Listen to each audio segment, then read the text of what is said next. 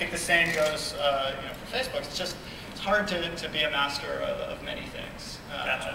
And so it comes up when you're using the product, you try a certain search, especially in the long tail, you're going to get weird results, and it's that tuning and perfection and honing that you get out of just focusing on one thing and doing it well. Do you think there's like a difference in terms of quality of your data versus theirs as well? I think without question, we have far deeper content than anybody else out there when it comes to local. It's north of 39 million reviews at this point. We're kind of known for better or for worse, really long, detailed reviews. We kind of own it, we love it.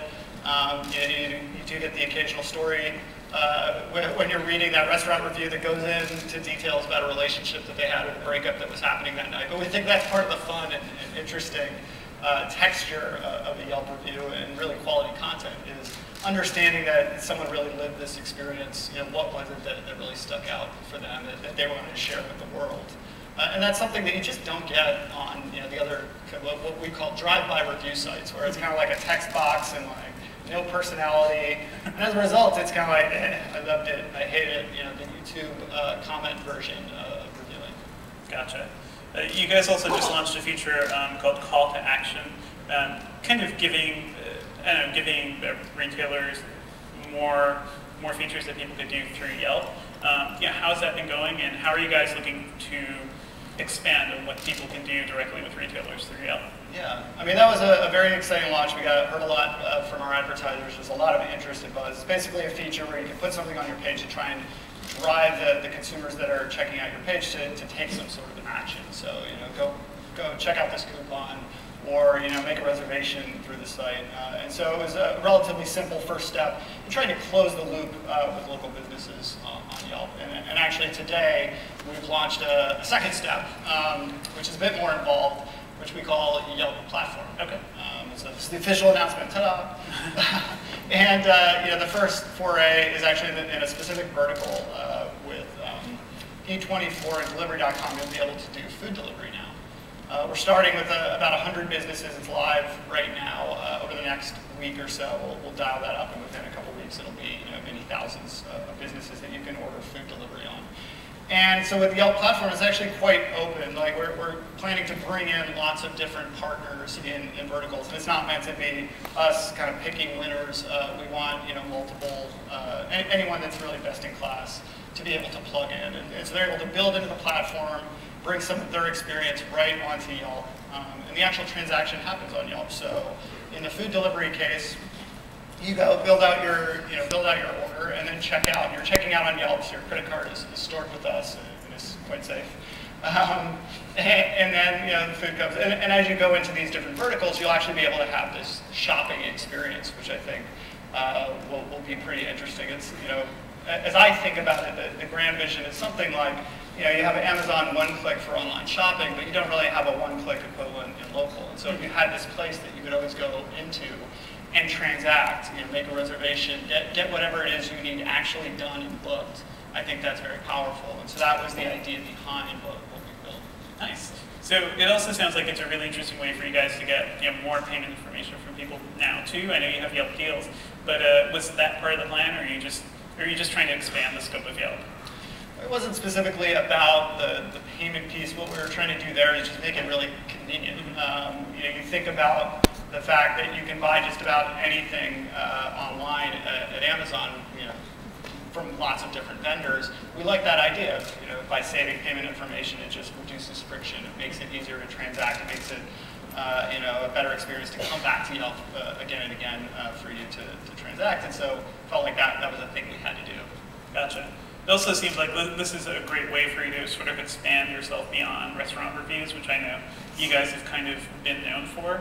Rocky Agrawal, who I think is here, our contributor, back when you guys went public, he kind of pushed a big question. It's like, what will Yelp do to show that it's more than a review site, a restaurant review site? This seems like the step.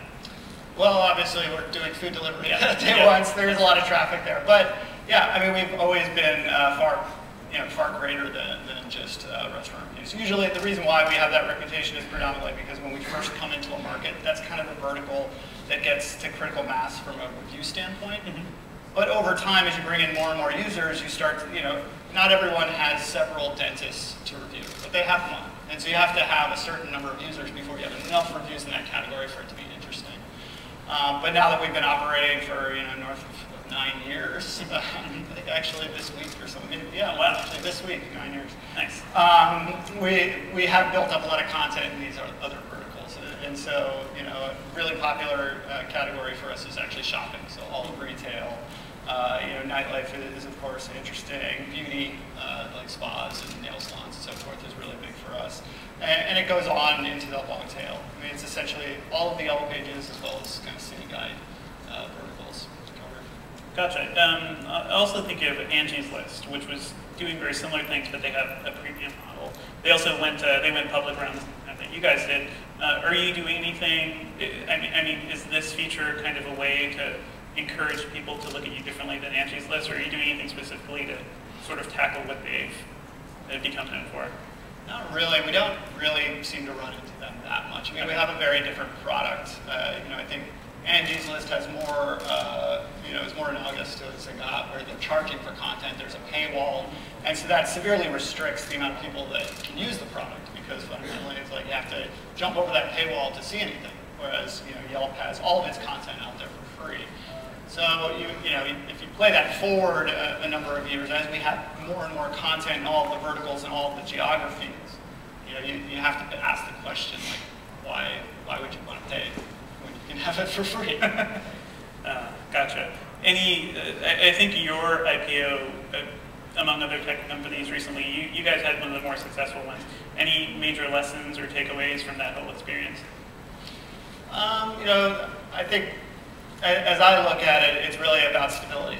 Stability with your business model primarily. It's like you don't want to be a public company and be changing your jet engines in mid-flight. And sometimes you don't really have control over that. You kind of look at the Groupons and the Zingos, and there was huge shifts in their business very rapidly, and I think that's what Wall Street reacted to. They don't like that uncertainty. They're not necessarily creative. They want to see the numbers, and they want the numbers to go up and to the right. And so as those numbers start to fluctuate, people get nervous and valuations get affected. And so, knock on leather, we've had quite smooth sailing. And so everything is kind of played forward as we were conveying to Wall Street, and as we figured would happen. And the company's done well. Awesome. You guys have noted recently in your earnings reports that your mobile ad performance is actually outpacing your desktop performance. Any particular reason why that is? Is it, what about the Yelp mobile experience makes the ads more useful there? Yeah, in search we've seen some good performance. And I think primarily what's going on there is like we do have a little bit more targeting information. So you think about doing a search on the web, it's harder to articulate exactly where you are. So you might do restaurant in San Francisco, and then we show you an ad for a restaurant in San Francisco. On mobile, we now know exactly where you are. And so there may be an advertiser that is 2 blocks away, and so we can feed that information in when we're choosing what ad to show you. And so I think that's a big part of what's going on there is the location targeting. Gotcha. You were also talking to me before about you guys have some pretty good mobile web traffic, and your mobile app traffic is kind of different as well. Can you talk about the differences there and how people are approaching you guys through those platforms? Yeah, so we've got about 102 million monthly uniques. About a quarter of that is now on mobile. When it comes to mobile apps, we've got north of 10 million monthly actives. So that's not downloads, active users. And those folks are super engaged. And so as a result, we're now seeing from apps something on the order of close to 50% of our search traffic is coming from these app users. And so we really like that. We really like the growth trend, and we like the engagement of the users. And what that represents is, it's just a balancing of where we get our distribution. And historically, we get a lot of our traffic from SEO, free traffic through Google primarily. And on mobile, the distribution has changed. We have a relationship with Apple, but then we also are obviously present and popular in the App Store. And users seem to really like the app and stick around. Gotcha. And with Apple, you also have you're in Apple Maps as well. That's right. So that partnership is nice. I've also noticed I've been using Android devices more frequently that Google's ads rankings tend to show up first or before Yelp stuff. Is that something you guys have noticed? Has that affected your mobile traffic at all? I mean, I think it's been the case for a while that Google has tried to push its content forward. In our vertical and then in a number of others. Something we've certainly raised red flags about. Congress. No hard feelings. Congress was interested in the space and called me up to speak with them at one point. Mm-hmm. And so, we've certainly raised our complaints, but reality is, we have the best content, and consumers are fighting their way through obstacles to get to it, and so we continue to grow and do well. So I can't complain that much. Gotcha. Are you guys doing anything specifically to attract new users or to push people to your apps, or are you still just relying on the organic growth? Yeah, I mean, I think it's just about building a better product. So coming up with new, interesting things to do. We just launched a new nearby page, which has a pretty incredible recommendation experience. So we kind of surface interesting things around you based on time of day, your previous behavior in the app, what you bookmark, what you project in, and that seems to be resonating with people. But then also, just trying to launch things that make people's lives more convenient. So there you have the Yelp platform and being able to do food delivery right from your phone. So I think, continuing to innovate, you can't really slow down. You can't just kind of rest on your laurels. You have to come up with new stuff to keep people happy. Gotcha. The nearby feature is interesting too, because it's one of those things where it's presenting information to you even before you really request it. Is that something you guys are looking at? The predictive capabilities of a lot of these mobile services, that seems more useful to many users, and you guys have a ton of great data to rely on as well. Yeah, exactly. We have the best data out there, and so presenting that in a way that's even easier. Like, why, if it's lunchtime, if it's 12 o'clock and you're opening the app, guess what? You probably want lunch place. And so if we can be smart about it and say, oh, lunch places, and save you that step, like, that's happiness for the user. And so we're obviously going to try and do that. And then when we're choosing different places, like what information, what color can we layer on those choices that make it more interesting? Oh, a particular friend, happened to have dined there and written a review and they really liked it. Like that might be interesting to you. Or this place just opened up. Like that's actually one of the most popular signals is just new hot places that are around you that you didn't even know existed. Gotcha. You guys, I also know you're focusing a little more on international expansion this year. Can you talk about how Yelp is doing that and what goes into that? Yeah, so we've been executing the Yelp playbook, which has been working in Europe primarily. It's been most of our expansion. And then late last year, Q4, we bought Quite, which was the most Yelp-like site in Europe, certainly the largest. And we've been incorporating their content into Yelp. So they had millions of reviews, and we're bringing those reviews onto the Yelp platform and redirecting the URLs so the Quite site ceases to exist over time, and all the content and users move to Yelp. And so thus far, we've done Ireland and Italy and Spain, and so those have gone well. And so we're going to continue merging in additional countries through the rest of the year, and hopefully to be done with the entire merger by the end of the year. Cool. So that's very exciting. I mean, it's north of 15 million uniques come to Quite every month, and millions of reviews. So I think it's going to move the needle for us here. Gotcha. We have a couple minutes left. Does anybody have questions for Jeremy? We can get the mics over to you. In the back? Yep. Hello. Earlier you said you were speaking about Google and Facebook, and you were talking about how difficult it is to focus on multiple initiatives. And obviously gathering as much data, getting as many reviews is really important to you guys.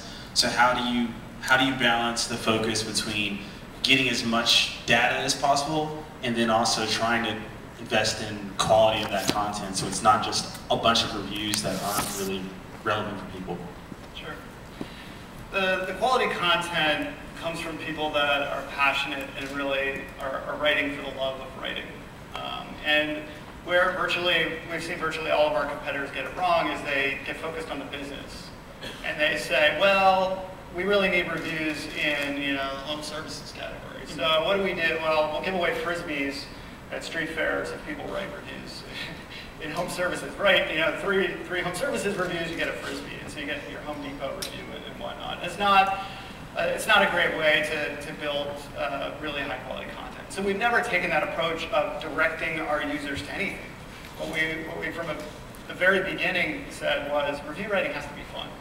It has to be something that people want to do as a hobby because they love it and they're meeting other people that are just like-minded and they're exchanging information and they love the joy of writing and so forth. And so we literally have built in tons of cities now, north of 100 cities, communities. We have a community manager on the ground. There's actual real-life meetups that happen every 4 to 6 weeks. It's a huge effort and frankly expense that we put into fostering and growing these communities now all over the world. And it's something that, there's been surface level attempts to copy, but I think fundamentally it's not obvious, and it's something that a lot of these other folks just get wrong. And partially it's also because of the rush to build a competitive product. It's like, well, you don't want to wait 9 years to allow these communities to grow organically. You want to get it done overnight, because that leads you to make poor short-term decisions.